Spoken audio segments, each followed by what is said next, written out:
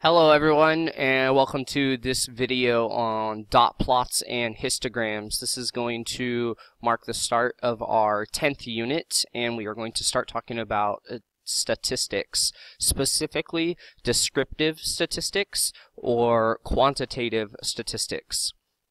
Our objective for today is students will be able to represent data on a number line by creating a dot plot and a histogram. So we're going to start off with graphs. Make sure you get the objective down, and let's go ahead and kick off our statistics. The first idea that we're going to talk about is a dot plot. And what a dot plot is a frequency plot that shows the number of times a response occurred in a data set, where each data value is represented by a dot. So here's an example of a dot plot, and it's pretty easy to identify. I have a series of dots. A non-example would be this histogram here, which we'll talk about later, but notice it doesn't have dots. Now, in our definition, we talk about each value being represented by a dot. So we can look at the data and interpret the number of 1 occurred 2 times in the data set because there are 2 dots at 1.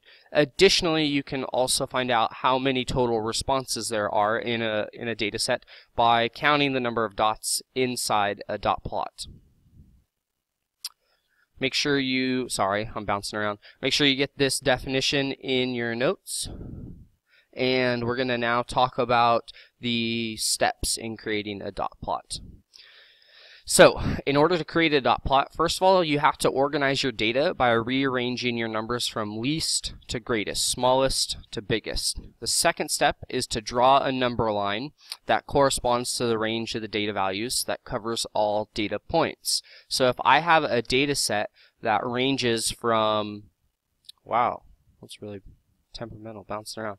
If I have a data set that is ranging from 0 to 5, I'm not going to make a number line from 0 to 10 or 0 to 100, correct? I want to represent my data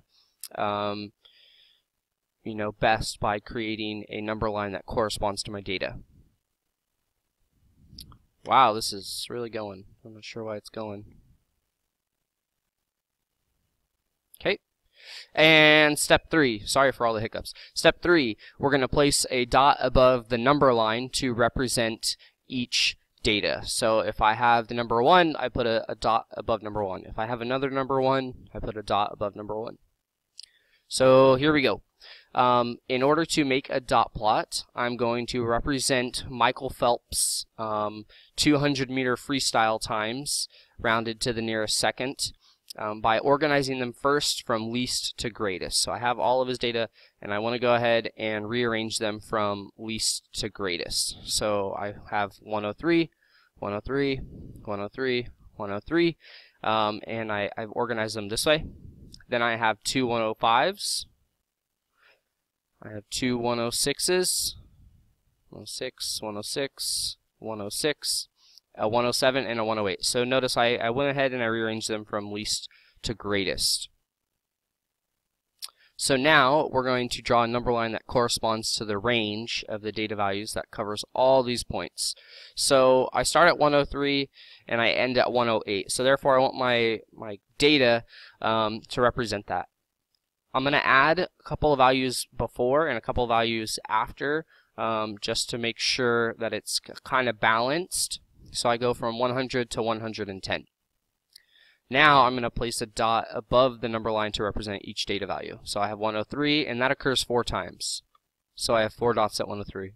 I have no 104s, 2 105s, 3 106s, a 107, and 2 108s. So this is a dot plot that represents Michael Phelps' times in the 200-meter freestyle rounded to the nearest second. Now we're going to go ahead and make a dot plot from this data set of numbers. So first I want to go ahead and rearrange from least to greatest. So please get this in your notes. This is the first one. So I have 4, 4, 6, 10, 10, 10, 10, 11, 2 12s, 13, and 15. Now I want to draw a number line that represents my data values, and this is done for you in your notes.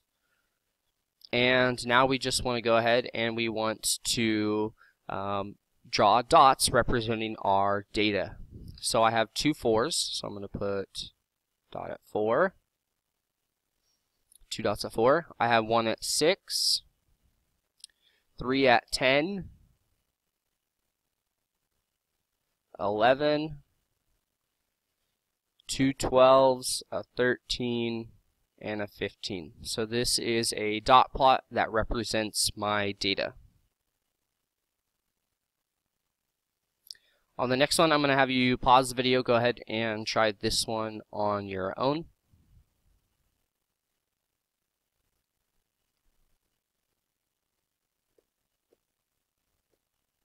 Okay, so go ahead, pause the video, try this one on your own. Remember, you need to organize your data from least to greatest, and then draw a number line, which is already done for you in your notes, and to plot the data. So go ahead, pause the video, and try this one now.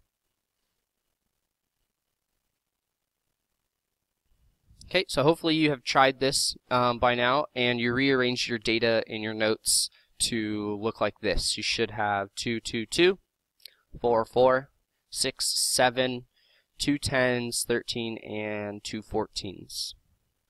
We have our graph already drawn for us, and now we want to construct our dots. So if I have 3 2s, I'm going to go ahead put 3 2s, 2 4s, a 6 and a 7, 2 10s, 13, and 2 14s.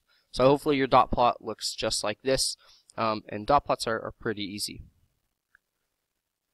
Now we're going to go ahead and go on to a histogram. And a histogram is a graph that divides a data set into equal intervals using rectangles to show how often the data occur within a given interval. The frequency of an interval gives the height of the bar. And frequency means how often it occurs, so how many times it happens. Please make sure you get these in your notes. So we're going to look at some examples here.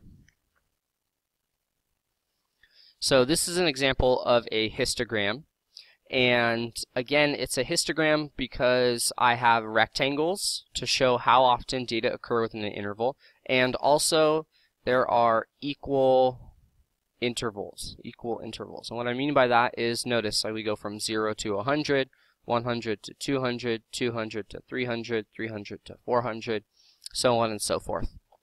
The height of the interval gives the frequency.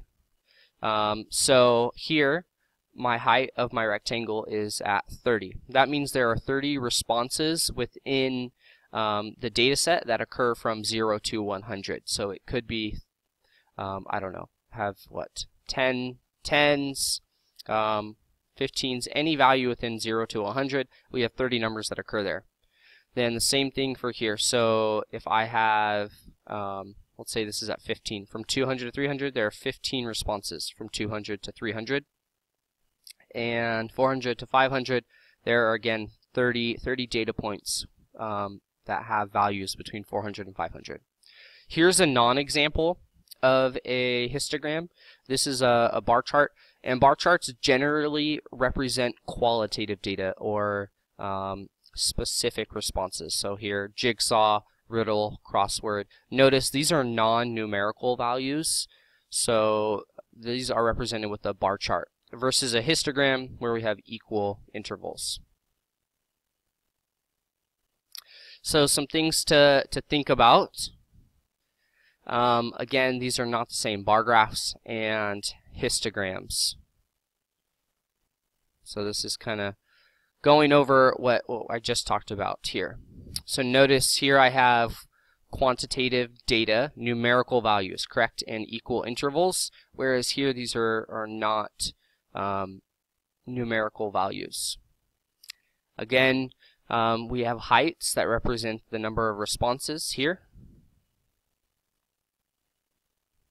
Okay, the bars aren't touching for this non-example, and here the bars are touching. So histograms, make sure your bars are touching. Okay, and that's our question. So make sure we know the difference between a bar chart and a histogram. Okay, now we're going to go ahead and first interpret a histogram. So here's a question. How many people scored between 76 and 80 on their test? Well, I'm going to find 76 to 80. That's here. And then I'm going to figure out the height of the histogram. And it occurs at 4. So therefore, 4 people responded. 4 people scored between 76 and 80 on their math test. Next question. If 2 students scored within 81 to 85 here, does that mean one scored 81 and the other scored 85? Well, no, this is just an equal interval. So if I have 2 people here, I could have any values. I could have 83 and 84. I could have 81 and 81. I could have 2 85s. It just gives me that 2 people score between 81 and 85 on their test. And then the last idea here, again, how many people scored between 81 and 95? So my range starts here at 81. 95 is up here. So if I wanted to figure out a total within a bigger range, I just add up the values. So 2 people scored between 81 and 85. 3 people scored between 86 and 90. And 1 person scored between 91 and 95. So if I add all of these up, that means 6 people. 6 people scored between 81 and 95 on their test. Additionally, we can summarize all the data points by adding up all of the heights. So if this was 2 people, 3 people, 1 person, 4 people scored here, and 2 people scored here, we can add up the total amount of scores for this this data to give me the total amount of people who took the math test. So I have 4 plus the 6 here, and 2 gives me 12 people took the test altogether.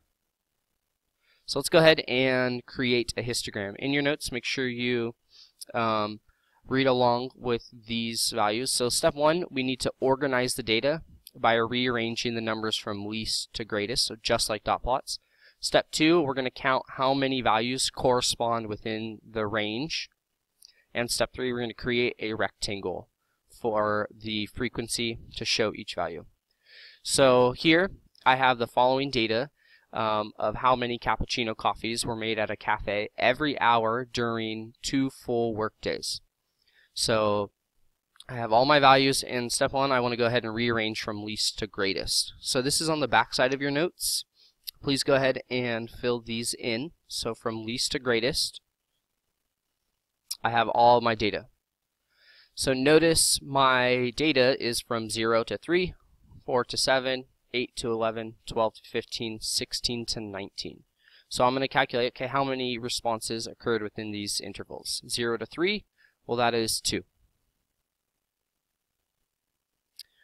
From 4 to 7, that is 1, 2, 3. So I'm going to connect. Remember, histograms connect to each other. 8 to 11, so that's 1, 2, 3, 4, 5, 6, 7. So I have more responses up here. 12 to 15, it's 1, 2, 3. So I'm back at 3. And 16 to 19, that is 2. Okay, again, make sure your histograms are touching. You can fill these in if you want, but you don't have to fill it in. Can you go ahead? I would like you to pause the video and try this example on your own. Okay, so hopefully you have tried this problem now, and the first step, always in these problems, the first step is to organize our data from least to greatest.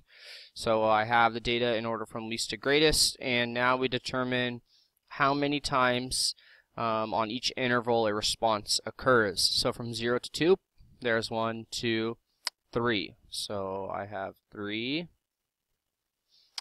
And from 3 to 5, we have 1, 2, 3, 4. So I go up to 4. And from 6 to 8, we have 1, 2, 3, 4, 5, 6. So we go up to 6.